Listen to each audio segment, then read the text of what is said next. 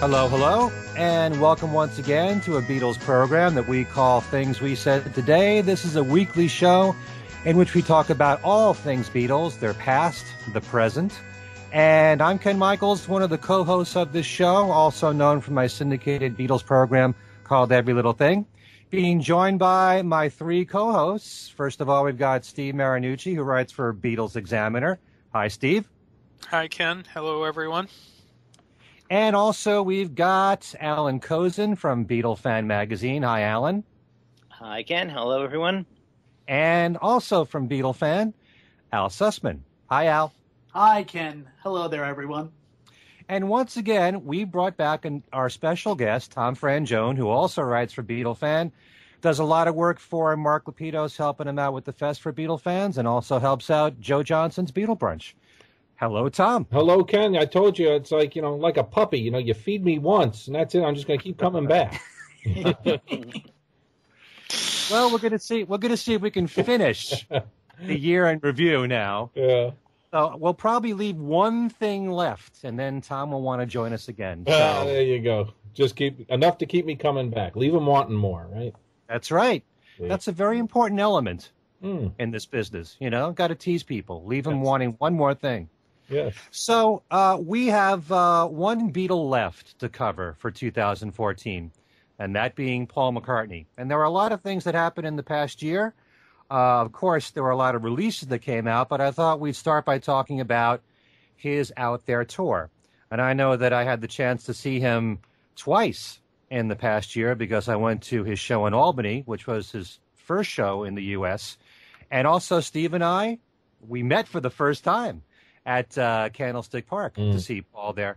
So, I thought it was a tremendous concert. But then I've been, praising Paul's concerts time and time again. I'm always amazed at how much he puts into it, how at his age he can do what he does for 2.5 to 3 hours. And, it's just amazing to me that he's still doing this, and he's doing it, in part, let's face it, because he still loves doing it. And the thrill for me is always from tour to tour, whatever changes he makes in the set list. But, it's also a thrill for me on so many levels because I also enjoy, and I can also apply this to seeing Ringo or other veterans, seeing other people who are younger in the audience and how they're responding to it and getting into it. It's kind of like a religious experience in a lot of ways. And when you see a lot of different generations embracing Paul's music as well as Ringo's, that's such a powerful thing to me. And also, seeing the show at Candlestick Park with Steve was such a great experience, meeting him for the first time and seeing it in such a historic venue in the last concert there. But I would say it was a great tour, and I wouldn't say it's necessarily a better tour than his recent tours because they're all very similar. But I want to get each of your takes on the Out There tour, and I need to know, I'm not sure, Allan, if you got to see Paul, and also Al. I'm sure, Tom, you did. No, actually, this was the first year, because Paul's been pretty much constantly on the road the last, 5 to 6 years, and always something comes up in New York. I mean, we get spoiled that way. Right. As close as he got to here was Albany. I think that was the 4th of July weekend. Mm-hmm. And we weren't able to get up there for that holiday weekend. So this was the first year in quite a while that, he passed through New York, I think did a couple of talk shows or something, but nothing specific in our area, no full shows. So, no, I did not get to see him. I followed it along, through all the websites and obviously Steve's updates and, that Candlestick Park show, obviously. That's one for, one kind of in the real special department, given its history. And again, always nice to get a nice nod to something like when he did, the City Field out here where Shea Stadium once stood and, hauled out, I'm Down, the Beatles had done there many years ago. And obviously closing, his show this year or in the last set anyway, doing the song that closed the Beatles' official, last concert, Long Tall Sally. That's, that had to be a moment. I mean, but I'll defer to you guys on that one. Oh, yeah. But I kind of predicted that was going to happen. Sure. I think Paul is kind of predictable, unfortunately, but I That's true. thought that he was going to do that, and I also thought he was going to do San Francisco Bay Blues, which he did. So, that's kind of what Paul does. If he's in Kansas City, guess what song he's going to play? Yeah. It's like, in other words, like Ken, when he plays at Madison Square Garden, he's always going to do rock show. Oh, no, he doesn't. Never mind. But he should do rock show. Yeah, you think? He's he gets in his ways. I think what's kind of interesting, and again, observing the tour from afar, was what got built into the set list from the most recent studio album from New. At the end, I guess it's actually end of 13 when that kicked off, I guess, overseas. But then when it came here, it was pretty much a 4-song sampling from New, which, the single for sure, and the title track of the album, that seemed like a natural. What did you guys think about the others? Because those seemed to be the ones he did when he did the mini shows, like at Times Square and any of the TV stuff. What did you guys think of the selection of those songs built into the set list? I thought New was a natural because it was a bouncy song. Sure. I thought that was a great song. The other ones, I was listening to the album again the other night, and I think he probably picked the best ones. I mean, there are good ones, bad ones. I don't know, but I'm glad he picked what he did. They worked in that situation. I think what more interesting is how he plays with the set list or doesn't play with the set list. And people keep hoping that he'll, do a turnover on the set list, and he does not. It's I guess to keep things, somewhat sane on the band's end too. But I keep hearing this over and over from people, and I think what they've, maybe they've just been spoiled by the fact that a Bruce Springsteen will change at the drop of a hat, will suddenly come up with, as they call them, audibles. But Bruce is one of the very few artists who does that. Most bands just, they have, like, for instance, I'm sure that these monthly shows that Billy Joel is doing at Madison Square Garden, or Tom just recently saw Elton John in Brooklyn at the Barclays Center, and I'm pretty sure that they do a very structured set. Actually, Al, the Billy Joel ones, that's one of the things with his residency at the Garden. There is definitely an opening set and an ending set. It's loaded with hits, but the middle, actually, part of the platform for that residency is him to do songs, as he says, they're kind of new to me because I never played them live. So the middle is kind of peppered with a few, and they're different each month. But again, the Paul thing, Al, much to your point, I mean, that could be a separate show all to itself. We had this a very enlightening panel at the fest, I think, in Chicago when we did the poll of, we were very clear to say we're not going to call this "What should Paul do?" The answer there is Paul should do whatever he wants to do. Right. It was, what song would you like to hear him do? Okay, quite a different matter. But I remember Al, we were there. The opening night, I guess, at Citi Field a couple of years back, and we were talking with some of our Beatle brethren out here, and it was like, oh my God, he's gonna probably do the Long Winding Road again. And that was probably the best song he did all night. Exactly. I remember looking at you and saying, you know why he does that every night? Because it sounds like that. That's why he does it every night. But I had done a piece for Beatle Fan, I think, in the past year, so we can bring this back to the 2014 agenda, that basically looked at Paul's return to the road for 25 years. And Yesterday and Let It Be have been in air, every tour, or Let Me Roll It, or whatever it is. But I did, I put my accountant hat on for a minute and said, from this tour to this tour, 30% of the show changed. Now, 30% of a show for him, is, a dozen songs or so. That's a lot. Yeah. That's a lot. Because, with a catalog so, that's so vaunted, we've told this tale, out of school many times. At Yankee Stadium in 2011, there were 4 people there that shared my last name who had never seen Paul before. Right. Never seen him. And if they left, Yankee Stadium, he didn't even play Let It Be and Hey Jude and Long and Winding Road, they'd feel ripped off.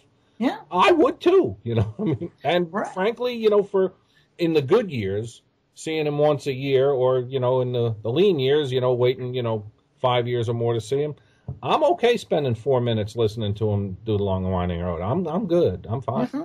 Yeah. In fact, he even said in an interview in the fall, he was asked if there were like any songs that he would, you know, maybe wouldn't mind, you know, not having to do for a while. And I think he said Let It Be and Hey Jude, if I recall correctly. Yeah. Well, what was nice is, you know, the when he gets an opportunity to do something a little bit left of center, like I guess it was now 2 years ago, the hurricane benefit out here, the Sandy Yes. 12-12. Mm-hmm. You know, Paul's going to, you know, close the show, and he's going to get whatever he got, a 6-song set or something like that. Mm-hmm. And pretty much we were sitting there going, okay, it'll be Let It Be, Hey Jude, right. Today. Right. And he did none of them. None of them. Yeah. Which was kind of cool. Mm-hmm. You know, he did ones that are right out of the core set list, Blackbird and Live and Let Die and 1985. But it was great not to get into autopilot mode. It really was exactly. Well, I was gonna say I still keep dreaming for Mull of Kintyre. I want to see that before I die. So go to Canada then. Go to Canada. Yeah, I know. He does it. I know. Every time he plays in Canada, he does it. Yeah. Well, keep wishing he'd do it here. Yeah. I'm gonna start a campaign that he do it here. There you go. Well, we know why he doesn't do it here. I know because he's you know it's principle. Yeah. And actually he's right. Yeah. Because I thought the girls' school was a terrible choice as to be the plug side of that single. I think I love girls' school. It's a great rock song. It's an okay rock song, but it's certainly not in the class of Mull of Kintyre, which is just it's a beautiful song, and some blockhead at Capitol decided, oh well, the American audience won't know this. So 1977, we're in the midst of two factions. We had punk coming first, and we had disco. Certainly, Scottish waltzes weren't sweeping the nation. I obviously think Mull of Kintyre is a better song. It's a beautiful record too. But as a single at the time, I'm not sure a Scottish waltz would have made much of an impact here. Yet, how do you figure it made an impact every other country in the world except? Yeah.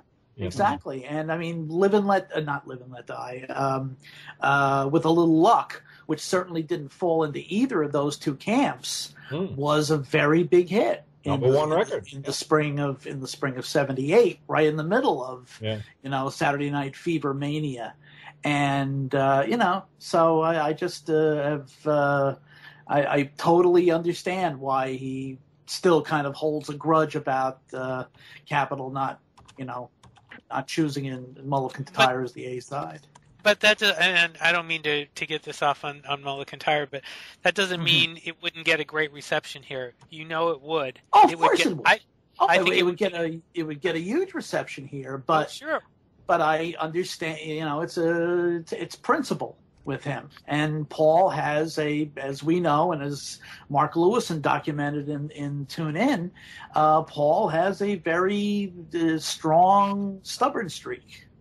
Mm-hmm. And I understand that, but I still but he was he brought out the song for in the Russians or the Mrs. Vanderbilt. Mrs. Vanderbilt. Yeah, he brought that out when they asked him to. There is precedent for him doing this. Now, the only thing that might stop Mull of Kintyre is the fact that he has to bring a bagpipe. Yeah, that's true. He's not gonna have a pipe band with him for every show. Hey, listen, right. I can make that happen. They could program that. Yeah, but you know what? I could make that pipe band happen. You know who is the drum major in the local pipe band here? Andy White. Oh, that's right. Really? Andy is the drum major in the fife and drum corps here. Now, Ken, where does the trivia start and end on that one? Okay. The guy who played on the first Beatles single, who also the snare drum on Mull of Kintyre. Yeah, that would be really good, but it wouldn't help Steve. Yeah, hey, look, I'm trying here. Yeah. And Allan, were you implying that that Wicks could basically put samples of the pipes in his Yes, keyboard? I feel sure that he could do that. Yes. It's no different than him doing the violins on Eleanor Rigby or something. Yeah, that's what a synthesizer is for. Sure. Right. So that you don't have to carry the string section. And again, if you guys want to have the whole "should Paul take a horn" section on the road, you can dial me in for that show. Oh, absolutely. Yeah, I'd much prefer that. Yeah. Okay. We've gone back and forth many times, Steve and I, on the show about what Paul should do. And, the only major complaint that I have to make, and first of all, I feel funny even complaining because I'm grateful that Paul's doing anything, and certainly that he's this active touring. But he's at a stage where he knows he's only going to do a limited amount of shows per year. And to please as many people as he can, he's got to play big venues. And the mere fact that he's doing that means that he has to play the most popular numbers that everybody knows. So if it was up to me, my own personal choice, I wish that maybe he'd take a year and just play small venues and go deep into his catalog. But that's probably never going to happen. I mean, there's so many great songs throughout his career that he's never done live before, including big hits, too. And it's just a shame that when you do see him live, nowadays it's pretty much 60% Beatles. There's the new album. There's the few core songs from the 70s, Band on the Run, Live and Let Die, Jet usually. I know he's been doing Junior's Farm, though he took that out recently. But Maybe I'm Amazed he does once in a while. But as far as what's sandwiched in between all those other years, the 80s through the recent stuff, there's slim pickings there. So it's not really, a great representation of his career decade by decade. So that's my only major complaint. I wish that he would take out a lot of songs. There's got to be a lot of songs from his catalog that he's especially proud of that he's never had a chance to do live, and he probably figures nobody wants to hear it. But the very nature of the fact that he's playing big venues dictates what he has to play. And there's no way that he can't play Hey Jude and Let It Be and Yesterday, and Band on the Run and Live and Let Die, and those core songs. So, and like you were saying, Al, and I go to a lot of concerts myself. The majority of artists who are out there are certain core songs that they play in every single concert, no matter what. And then from tour to tour, there are a few changes, usually. That's how most artists are. The Bruce Springsteens of the world, and I bring up Todd Rundgren a lot because every tour with him is different. So, there's just a few people out there that really change from tour to tour. Otherwise, especially if you want to please 50,000 people or any of the big venues, 30 to 50,000, you've got to play those songs. So on the one hand, I'm so grateful that he's doing anything. And by the way, in Albany, he did On My Way to Work. It's the only time he's ever done that song live, and that was a real treat, the fact that he did it there. But to answer your question, Tom, about the 4 songs from New, I loved all 4 songs. I wish that he would have changed it a bit, especially as Early Days became a video, and Appreciate there was a video for that. I was kind of hoping that maybe he would focus on some other material instead of keeping it the same 4 songs. Certainly everybody out there, as soon as I heard that song, and the name of the tour is Out There. Sure. That was a lock that he was going to do that. And speaking of songs from New, how do all you guys feel about the number of times that we have been asked to buy New again? This year there was yet another incarnation of it with a second disc and other stuff. I mean, I've bought it actually. I've lost track. I mean, there was the original release, and since I tend to still get stuff on vinyl as well, there was the vinyl release too. Then Target put out a version with an extra track. Then Japan put out a version with 2 extra tracks, and now there's this new version. Does this seem fair to you guys? He does this for everything. It doesn't. It seems like, you want to put out an album and say, this is my representative work and this is the statement I'm making. That said, look, it's a business like anything else, and he knows he's got fans and he's got extra songs. I love the way they did it years ago with Flowers in the Dirt. I think it was a Japanese release, probably, where you got the album, and then there was a double disc version that said, "Here's all the B-sides and the remixes and the dance tracks and the all the spaghetti was put on a separate disc." And and you might have got a duplication of whatever Figure of Eight is on the main album, and there's a remix or a dance mix on a Figure of Eight on the bonus disc. But that's a good way, I think, to kind of still keep the proper album intact, not just start throwing songs onto the end of it and things, and then have something special for fans and collectors. It really makes a nice way to do it, rather than to Allan's point. I mean, on the day of release, if you wanted to have all the songs, well, you had to get it from Japan and from Target and get the DVD and this, and if you really needed that stupid little light up cube, you had to go to what was it? Not, I'm ready to say Record World. It's not Record World. It's Best Buy. Well, it's all the indies had it. It was the indies that had that. Yeah. So it got a bit gimmicky, and then this year the package that came out was beautiful, by the way. With the DVD and all the bonus cuts, by the way, plus some new bonus cuts. Right. So it's just kind of hard. I mean, we're such diehard fans. When the album comes out, we're gonna either download it or buy it. If we had 1 ounce of self-control, we'd say, you know what, I'll buy it a year later and get the definitive version and see how this all shakes out. I did hear some people say that they were going to wait because they knew he would do that. So it's not totally. There were people that realized that he was going to pull that. I think it's I think it's really a lousy thing to do. I would agree. Over and over and over again. I mean, it once. If we get back to the 2014 thing, I mean, I couldn't believe that extended to a tribute album made to him, right? Unless you bought the $200 Big Mac Daddy Deluxe version, with the vinyl and the CD and art prints and everything else for $200. To get all the tracks, you had to go to 4 different retailers. Yeah. Okay?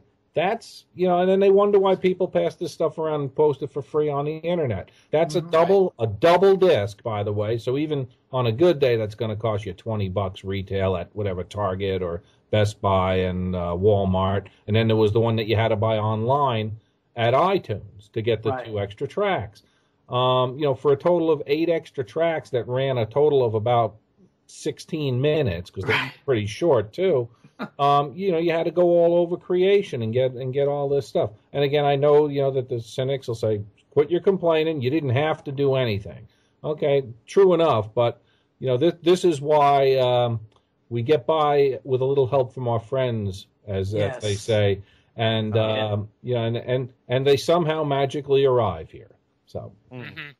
That's true, but if you're collecting it also as a collector of the stuff, you know that you need the originals and you need the legitimate ones, and I mean need in quotes, I realize, but but and it does seem in a certain way that he's taking particularly unfair advantage of his staunchest fans, really. But it's nothing new, because he's been doing that since the 80s. But contrast that with the Beatles' policy of not putting their singles on their album so that you get the extra bit of added value for money if you buy both the single and the album. Kind of a little different. Very different. But, it's been different through the years. One thing that I always loved about Paul was when the import CD singles came out, and you would get 2 or 3 extra songs, and you'd spend $15 for that. And I thought it was really worth it. But, in the course of one album, you could have 2 or 3 CD singles, like Off the Ground was, and you got all these terrific tracks, and you might be plunking down $30, $40 extra dollars that way. So I think what Paul realizes is that there are collectors out there, and while it's kind of frustrating that they're spending this much money, for a true collector, this is like a dream, because a lot of the stuff becomes collector's items. And he's certainly providing a lot for them if they like collector's items at all. I personally couldn't care less about getting the Target version and the Best Buy version. As long as I have everything in one package, I'm happy. Well, And if there's one, that was the approach that he took with at least the Japanese Flowers in the Dirt, and I think there was one also for Off the Ground. There was. That had all the B-sides, and again, who wins here? Everybody. He gets all the material out. People pay a higher price for it. And by the way, when those albums came out, things like Amazon and eBay didn't exist. We had to drive to God knows where to find them at a store and ask people to hold them and do mail order and everything else. It made it really difficult to actually do it. Right now, I mean, you can get anything, obviously in 10 minutes you find on eBay or Amazon or something online. But, having it all in one place, it kind of, helped everybody. The collectors got all the extra material, paid for it. That's fine. So it wasn't like it was being, pirated or bootlegged or anything. People who just said, you know what? Oh, there's a new Paul McCartney album out. I'd love to hear that. Could just go buy the album and didn't have to spend, double for a deluxe version and everything else. And everybody kind of wins that way.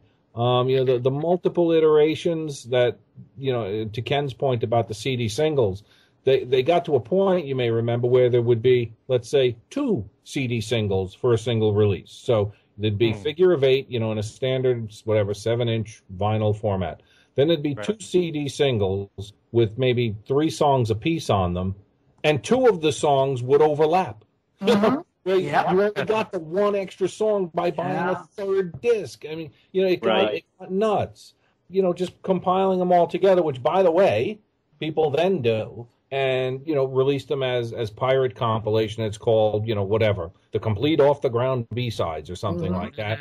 And, and then everybody gets their dander up saying, oh, this is piracy and they can't do this. Well, look at the beast you created. Right.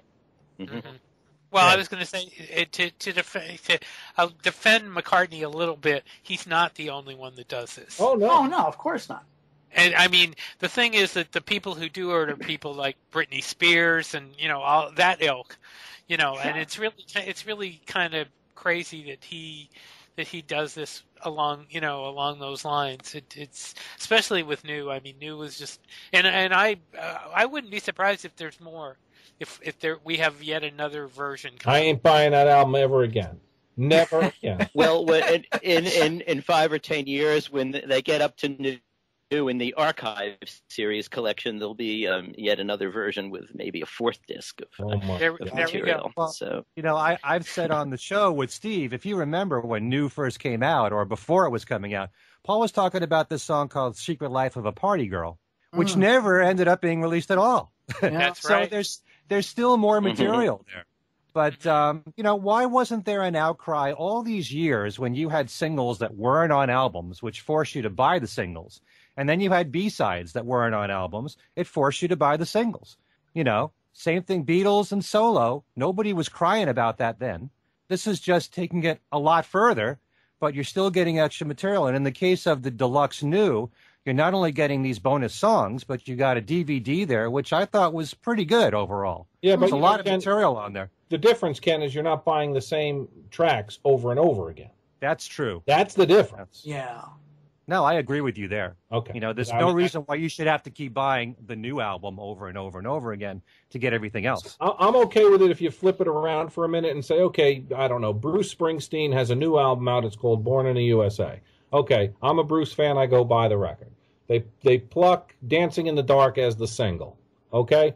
Typically, I would have no interest in going and buying that single until I said, oh, wait, if you flip it over, help me out here, Al, Pink Cadillac? I think so, yeah. Okay. Pink Cadillac, a really cool little rockabilly song, is on the B-side of that, and I say, okay, now I'll go buy the single, okay, because I'm getting something for it. By the way, it helps the sales chart, not that I would have, not that would be my motivation, but you can understand that as a business motive, saying, well, people who aren't big Bruce fans, we're making a bet here that Dancing in the Dark will appeal to enough people that they'll buy the single, and it may lead to some album sales, and it'll push the album and the single up the chart. That's what a record company exec got paid to do.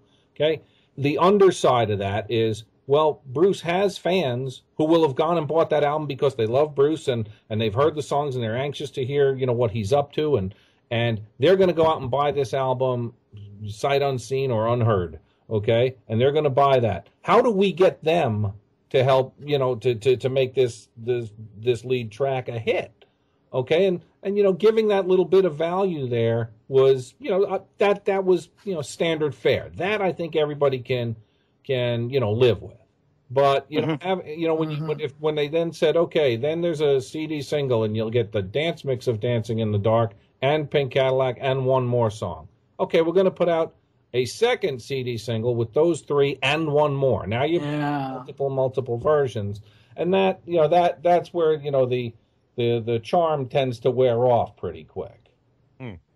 So how many copies do we each have of Venus and Mars? Probably not many of Wings at the Speed of Sound, although I probably have 6 or 7 at least. But Venus and Mars, that's one that we've bought many, many, many, many, many, many times, and here it is again.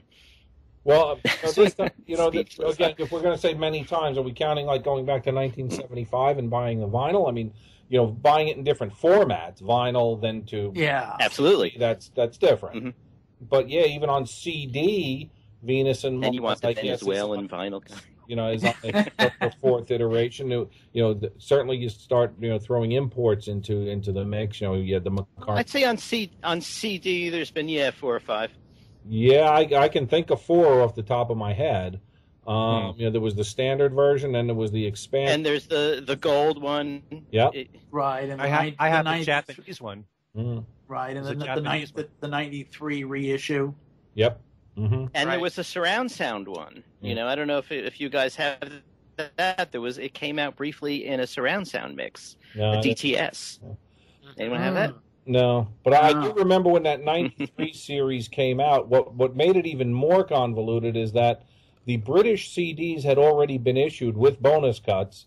Then they reissued them into this 93, whatever it was called, not archive series, but the Paul McCartney collection series. Yes. Yeah. And they reshuffled the bonus cuts. Mm-hmm. So something that might have been a bonus cut on Wildlife was now a bonus cut on Red Rose Speedway or something. Yeah. And you said, oh my God, how many versions do I have to keep? Because even, theoretically, with each upgrade, you might be able to bring the old one back to a store and get a couple of bucks, or you hand it off to, a friend or a cousin or a neighbor or something that didn't have it, and you say, here, by the way, or you put it, that's the one you take in the car, or that's the one you leave in the office, whatever you do with it. Here you had to go up to look at your actual collection and say, okay, I've got 3 copies of whatever, Venus and Mars, side by side. Why am I keeping this one? Oh, because it has whatever it has, My Carnival on it. Why am I keeping this one? Oh, because it has Odd Socks on it. Why am I keeping this one? Oh, because it had whatever else it had. It got to be ridiculous. Yeah. To go back. Oh, I just wanted to go back for a minute on the art of McCartney. I think that really killed that album completely to put those tracks in so many places. That was really ridiculous. Well, sure, because for starters, it'll still fit on 2 CDs. Okay, that's the quick arithmetic. But it also, that wasn't what you're going to call a cohesive project. That was, it is by its nature a collection of various artists doing, a cross sampling of his catalog. And adding 1 more song or 2 more songs or whatever it came out to, 8 more songs, for what it's worth, they could have taken, a previously released one, or who knows, there may be more in the can. Maybe Billy Joel did a 3rd song. Who knows? Yeah. I hope I don't have to buy that record again. I bought 1 copy. I thought that was enough. Right. I didn't buy it at all. I didn't really. I mean, I heard the downloads in advance of the release, and I didn't think it was that special. I really didn't. I found it had it had some terrific moments. I thought what made it not special was too much of it sounded like Paul's band, which it is. And they said, okay, let's have Paul's band let's make up a track, Junior's Farm, and instead of Paul singing it, it's Steve Miller. Now, I get that. It's a guitar-drenched song. It's very era-specific. Miller was huge around the time that record came out, but with the Joker and Fly Like an Eagle and those records. I get the A&R connection there, and, that's a good one, but when you listen to that song now, you go, I don't know about you, I hear it and I go, man, I'd really rather hear Paul McCartney sing this. Indeed. Where No, I thought it did succeed was when people took the song and put their own stamp on it, like the Toots Hibbert with Sly and Robbie doing a reggae version of Come and Get It. I thought it worked terrific.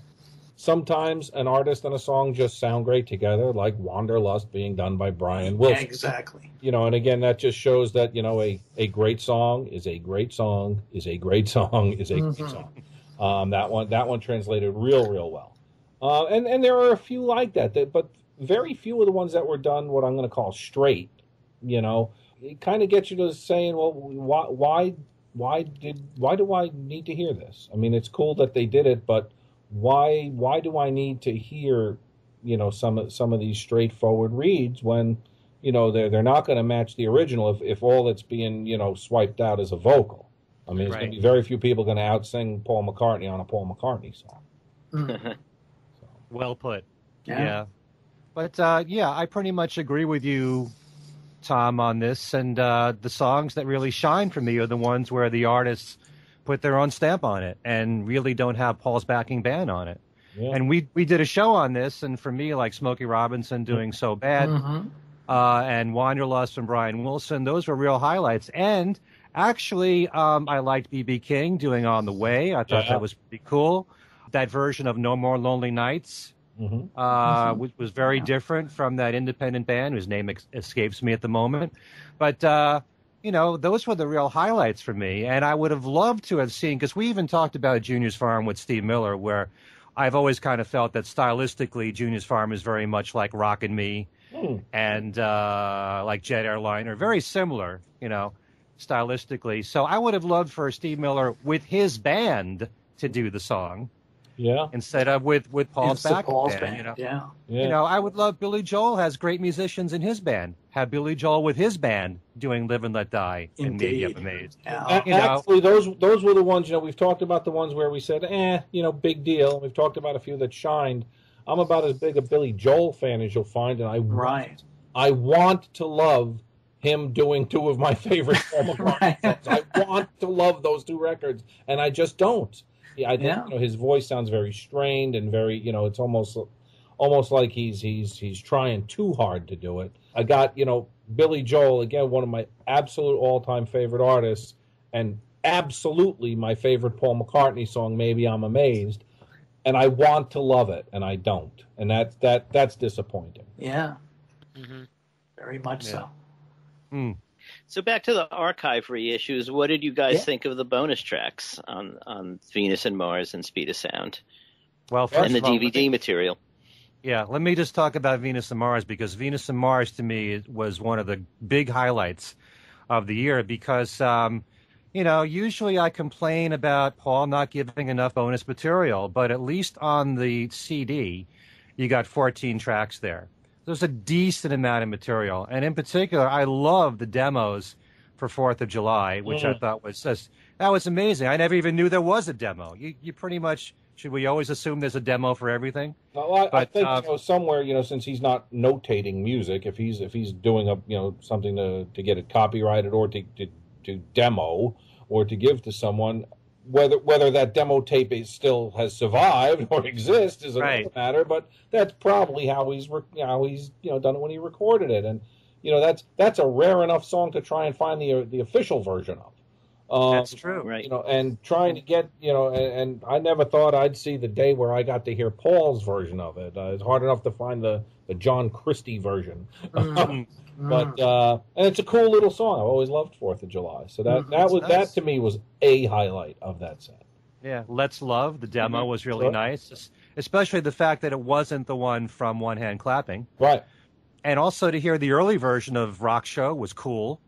Hear Soily in its entirety from One Hand Clapping was really great. It's such an edgy song, and I always loved the live version of it from Wings Over America, but it really translates well as a studio recording there. To me, it's kind of a drawback when you've got Junior's Farm and Sally G again. It's not like it's unreleased material. The same thing with Walking in the Park with Eloise and Bridge on the River Suite. That's already come out on CD. Well, I understand. What's nice now is that it's the full Junior's Farm on CD, and somebody can take Paul's copy of Wingspan away. Maybe when he does it live, he'll do the whole thing. Okay, that would be nice. But the demos, Ken, back to the demos and the stuff that came from the alternate stuff and the stuff we hadn't had previously. As we said before, Paul always had these different ways to get bonus material and stuff, and this time we at least have to give a tip of the hat the way he did the tracks via paulmccartney.com. They were just out there and you could download them for free. It wasn't like you had to buy the whole Venus and Mars box set from paulmccartney.com to get the bonus downloads. The downloads were made available, pretty much, to anybody who wanted them. So that was kind of cool, because you might remember the fiasco with the Standards album with Kisses. Oh yes, where the bonus tracks were only available to UK subscribers. I mean, it just it was completely overthought and completely overbungled. And then of course he put them all out through iTunes later. Right. Mm-hmm. Yeah, with more extra songs. Right. Yeah. Okay. But this time through, I think there were 3 songs. One of them was kind of a little like a jingle almost. Right. There was a yet another alternate of Rock Show, and a second alternate of Letting Go. So those were cool to kind of have. If you wanted to get them and download them or burn them or whatever you wanted, you could do it. Yet, the whole box set didn't have to be rebought, or you didn't have to buy the whole thing digitally. I mean, to me, a digital download on something like this seems kind of, contrary to what they're trying to do. They're trying to make a lavish deluxe package, something you could hold, something you can see, something you could smell and taste if you want. To me, I'm not sure where the lure is in downloading the songs. I get downloading it. In addition to that, you want to take it, on your portable player or something. I get that, but not instead of, in addition to, or it's actually as part of, right? You still get the little download card in the box where you can go get the songs electronically. Mm-hmm. Right. We still like the physical stuff. That's what we. Well, but I mean, it's not a matter of Absolutely. it's just a matter of what the whole point is of doing a deluxe like this. I mean, you could kill somebody with that RAM box, drop it out the window, and drop it on somebody's head. I mean, all the posters and the tour itineraries and the lyric sheets and everything else. That seems to be the point of doing the archive series. And I love that. I really love. Sign me up for the next one. Sure. One of the things that I love about some of these deluxe box sets, and we have it with Venus and Mars and Speed of Sound, is the handwritten lyrics. Oh. And you've got them for almost every single song on Venus and Mars except for Call Me Back Again. Yeah. And for whatever reason, I don't know how it's done. It's got to be done digitally. But you look at it, you're holding it in your hands, and you think that Paul just wrote it. It looks that clear. Yeah. Mm-hmm. And it's absolutely amazing that they can do that in this day and age with today's technology. Well, that's it's like again, you handed the paper to you. That's the point. How can you appreciate that if you downloaded it? I'm not sure. Looking at that on a screen is really doing it. Holding that paper in your hand. I think the downloads don't even come with that stuff. So, the downloads may be for people who just aren't interested in the physical extras of the book, but just want the songs, and perhaps whose budget are more suited to that. Well, they have made, because these are expensive, but they are beautifully done. They have made, though, a couple of the earlier archive ones, I believe. Well, Wings Over America, and I forget what the second one was. All of the bonus material from the deluxe version available as a digital download. Yeah, they do digital booklets. Yeah, but that's exactly, and which to me that does it on an iPad. It just doesn't work quite as well as having the book in your hand. Mm-hmm. Right. And I also love the fact that if you take a look at these deluxe box sets, you've got really great photos from Linda that you've never seen before, and you've got the history of the band there. I mean, if you look at the Venus and Mars box set, there's the whole story of how Wings evolved and talking about how Jeff Britton was in the band, if only temporarily. Yeah. And Jimmy McCullough coming into the fold, as well as Joe English. And learning about going over to Junior's farm, Curly Putnam's farm, and recording there. You've got a few pages devoted to that, and that was really nice. And you've also got Paul with the Speed of Sound box set giving an explanation to each song on the album, which was very nice. I mean, how else are you ever going to hear Paul McCartney talk about Wino Junko? It's never going to happen anywhere else. Right. Got to buy this box set. I don't know if it's that important to you, but, that or Denny's songs like Time to Hide, you've got quotes there from Paul and from Denny, too. Mm-hmm. Well, the quotes, as you say, Ken, on Wino Junko, I look at that even on a bigger level and say, just hearing him, recall Jimmy McCulloch, who was such a big part of the glory years. Yeah. Just Paul, remembering him is kind of special all to itself. Mm-hmm. True. Yeah, because he really hasn't, except for I think a couple of comments that he made, right after Jimmy's death. I don't recall him really saying much about Jimmy over the years since then. Yeah, a little bit in Wingspan. He used to just tell that one story about when Jimmy didn't want to come out and do the encore one night, and he said, "Oh, you're going to do it," and he went out and played a blinder. He tells the story, that one I think of, I want to say the Boston concert or something like that. Mm-hmm. But that was really all he ever spoke much about in terms of Jimmy's, tenure with Wings. Right. Now conversely, there's the DVDs in each box, and they're not nearly as well done as the audio material or the text material. Right. Right. Like for instance, you could have done this either with Venus and Mars or Wings at the Speed of Sound.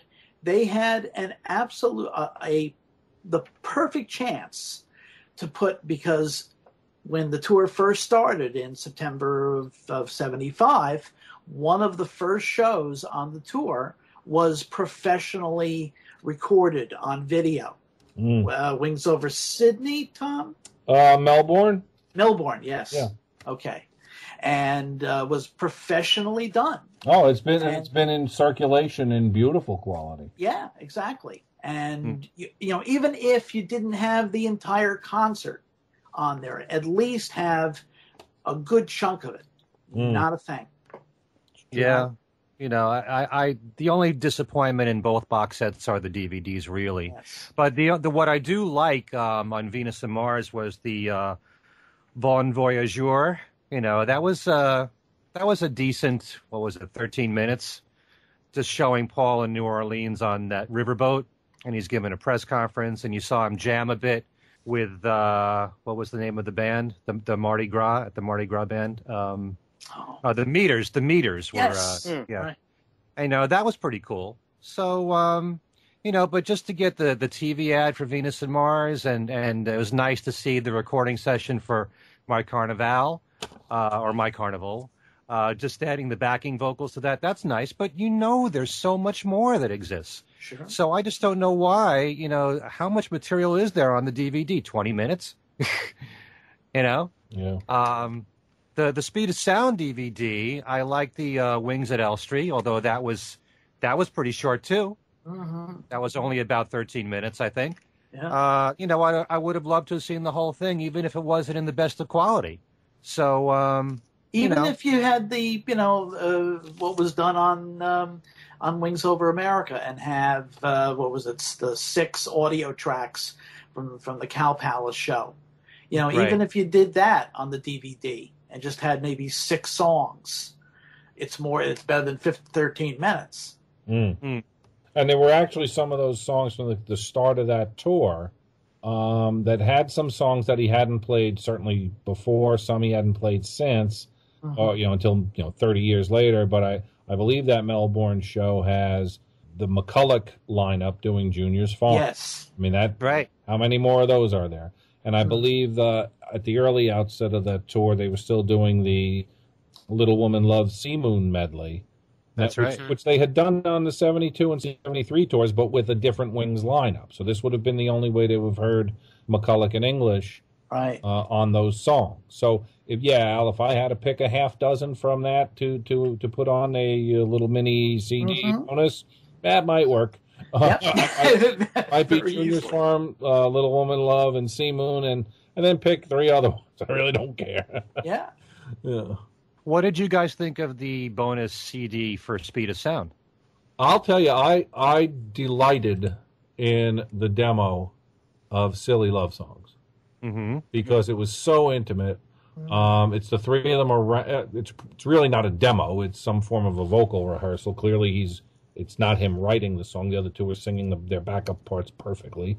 But it's some sort of a vocal rehearsal or warm up or something, and it's the antithesis of the polished, fully produced horn section, full big bass line, fully produced number that it became. Right. I love that kind of stuff. Hearing him work out vocal parts and the raw run throughs and stuff. That to me was a highlight of that disc.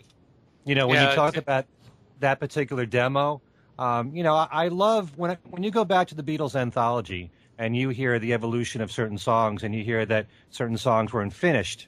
Like Got to Get You Into My Life wasn't completely finished, or And I Love Her didn't have that middle part. A Love Like Ours Would Never Die. That wasn't in the anthology version. Likewise, with Silly Love Songs, you don't have the love doesn't come in a minute. Sometimes it doesn't come at all. So I find all that stuff fascinating because you're hearing the song in an earlier stage before it's fully developed. So I love that kind of stuff. Yep. The problem is that he doesn't put enough of it. He just barely. I mean, that there's tons of this stuff, and I mean, a lot of stuff's been bootlegged, and he just barely samples it, and it's just too bad that he doesn't go a little deeper. Sure, there was that whole batch of outtakes and things, much of which was from that era that came out. Tom, I think it was about 2 years ago. I think. Right. Yep. Yep. And there's obviously a lot of stuff from there that could have been included. Right. Well, the version of Must Do Something About It, with Paul on vocals, that's from that bootleg. Exactly. And it's nice to hear that. Those are the kind of things like I always loved on the bootlegs when you got a different vocalist on a certain song. Like, I know it's a different album, but like Getting Closer, Denny Lane singing it. It would be nice to hear the note you never wrote, Paul singing it. It's that kind of thing. So, especially since he wrote it. But that's just, a nice little extra to get on the CD. And I especially love the demo for She's My Baby, because I think that really works on, with just Paul and a piano, and I love that. What did we think of the version of Beware My Love with John Bonham? I could have done without the disco the drumming, but I mean, otherwise it was fine. I thought it sounded real good. I didn't think it was I think the hype. It was overhyped. I wasn't real thrilled with it. I mean, it wasn't one of the highlights. I thought the demos that you were just talking about were better. But right. I mean, you would never know that was John Bonham playing drums on them because it wasn't overly special. Yeah. No, not at all. Yeah, but Paul seems to have either thought so or thought that everybody else would think so, because that was the one that he tended to promote in his Twitter talks and that kind of thing. Yes. That was here's a surprise for you all. Well, who's ever telling him about social media got that right, because that got quite a buzz right away. So right. So I guess that may bring us to the video game song that he contributed, and I guess part of the orchestral score for that too. Hope for the Future. Yes, exactly. And since you're the expert on orchestral scores, Allan, why don't we get your take? Well, it's hard to tell what was Paul's and what was the other guys who worked on that game. One of whom actually brought Paul in and then was fired by the game company, and I believe may not have actually gotten credit. it's hard to know because he talked. I can't remember his name. Is Marty something? I mean, he's apparently a very big video game music guy. He came to Paul with what he said was an hour of material, and Paul may have added to that. Apparently, did add to that, and they sent ideas back and forth. But it's a collaborative score, so there's no way to really know what Paul's contribution to that was. It's it's a good dramatic score if you like video game scores, and those things are fairly hot these days.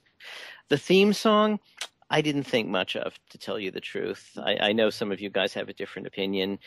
To me, it seemed, a lot of the times Paul, he said perhaps glibly, that, John and I wouldn't spend more than 2 hours on a song. I mean, I think his limit these days is about 15 minutes. If he can't get it written in 15 minutes, that's about it. And this sounds like it was done in about that. And we know that he can do that. He can write a song in 15 minutes, but it sounds like this. So I don't know. To me, it just seemed a little cliched and what you would have expected. I mean, if he was going to do that, I wish he had just put Hope of Deliverance on there. It was pretty much the same thing, and that's a better song. Kind of the same theme, yeah. It's funny. When I first heard it, I thought this is just product. And but in subsequent listenings, the song, the Hope for the Future, has really grown on me, and I find that I like it a lot now. I do too, because and I have not seen the game, but I can just picture the song over the from the picture they've sent out of the game. I can just picture the song on top of that, and I think it's a great song. It sounds like product, and after the way Allan, you and Al have described it, I'm going, well, I don't, maybe I judged it too quickly, but I really like it. I think it's a great song. By the way, it's Marty O'Donnell that got fired from Bungie. Right, yeah. So. How about you, Tom? I thought it sounded almost a bit contrived. I mean, hope for the future. That's kind of a big statement to begin with. And, the lyrics follow suit there. I think it's intended to sound grandiose, with all the effects and everything that must be going on in the game and everything. I like it as a song, though it does sound maybe forced a bit, maybe a bit contrived. A bit cliche, again, hope for the future. That's, you guys. Well, you see, the thing is, the thing about the game is the sort of last surviving city on Earth, and you have to get all these weapons to repel the invaders and all that stuff. Which, by the way, I thought was kind of a violent theme for Paul to be working in. It's funny as well that he said in one of his interviews that he didn't feel he wanted it to be thematically related to the game, hope for the future that you're going to, save the last human city and rebuild Earth. But he didn't want to specifically refer to stuff in the game since it had to be a standalone single. And he said, right. If I did it about space invaders, people would say, what's he on about? Which I guess explains why Paul didn't write Ziggy Stardust and the Spiders from Mars. Right. True. I still like the song. I've listened to the song separately many times, and I really enjoy listening to it. And I'm not one of those people that that latch on to everything he writes. And I thought this was really good. So what can I say? I think that this was one of the biggest highlights of the year for me. Hope for the future. I just think it's a marvelous song. I think Paul's vocals sound great. I do like the lyrics, even if it is cliched. It suits what he's trying to do here, and he wants the song to be more, generic, if you will. But the production is absolutely tremendous. It has such a full sound. He was looking for an epic sound, and it certainly, you got to give credit there to Giles Martin. I think, the whole record, it's a great song, and it's a great record. It's a great recording. I could see it working as a soundtrack song to a movie just as well as for a video game. I don't want to make comparisons to Live and Let Die because we've had, 40 41, 42 years of loving Live and Let Die as a song. But, I really like the whole sound and the melody and the structure and everything behind it. It sounds like a full song to me. It doesn't really sound like something that he wrote in 15 minutes.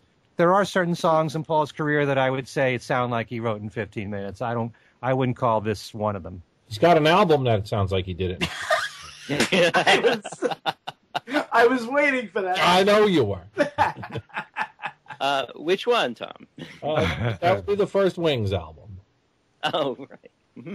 Hey, I think sometime in the future, I just saw an article that was written about wildlife, really praising it. And I'd like to share that article with you guys and do a show on this, because it's taking a completely different look at that album and why we should admire Paul for releasing the album and how daring it was for him to put out something so quickly, when you would expect him only a couple of years prior to be recording something so perfect and polished as Abbey Road with the Beatles, to turn around and do something like this at the time. But, we'll save that for another show. But definitely hope for the future. I would say is I thought it was a dynamite song. It was a great way to end the year, I think, by releasing that one. It is a good record. It's a very good record. It's very, as you say, Ken, well produced, well recorded. It presents really well as a song. Who would cover that one on Art of McCartney 2? Let me ask you that. and what would they do with it? I'm not sure. David Bowie. Well, we don't know. We don't know. Is that a song that you just automatically think is so separate to Paul that nobody can cover it?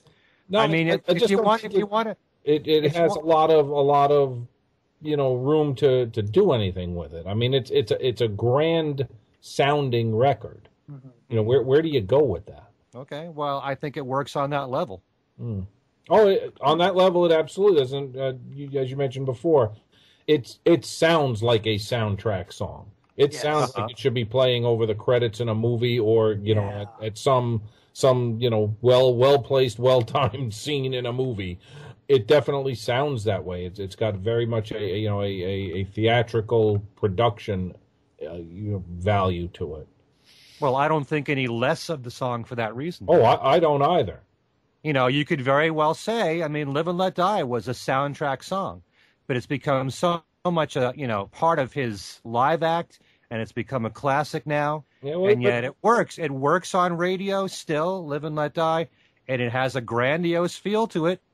Okay, but that one, I could see, I still see him doing that in virtually every live concert he does. And again, the theatrics and the fireworks because of the James Bond thing and the laser lights, I get all that. But that song translates well into that arena. I'm not sure Hope for the Future would translate well into a live number.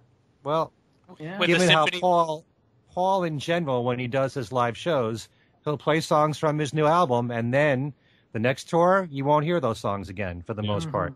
So he doesn't seem to have much faith in his recent material. It's like I said, it's basically Beatles, the core songs from the 70s, and he just a slim amount from the 80s on up. That doesn't mean that music isn't worthy of being performed and on a regular basis and on several tours.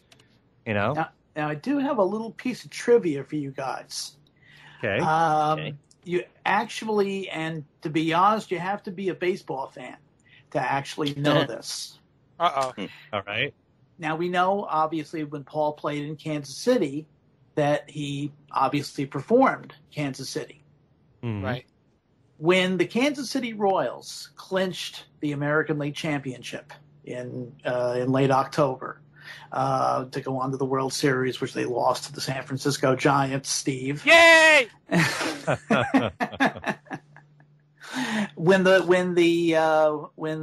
final out was recorded, the first piece of music heard right after the final out, when the players ran out in the field and did the traditional dog pile, was the Beatles version of Kansas City. How about that? I thought it was Life. I thought it was Life with the Lions. I'm a Mets fan. What is this World Series you speak of? Yes, it's this. Yes, really. I always thought that there actually wasn't a World Series if the Yankees weren't in it. It's canceled on years that the Yankees don't actually clinch the pennant. Yeah.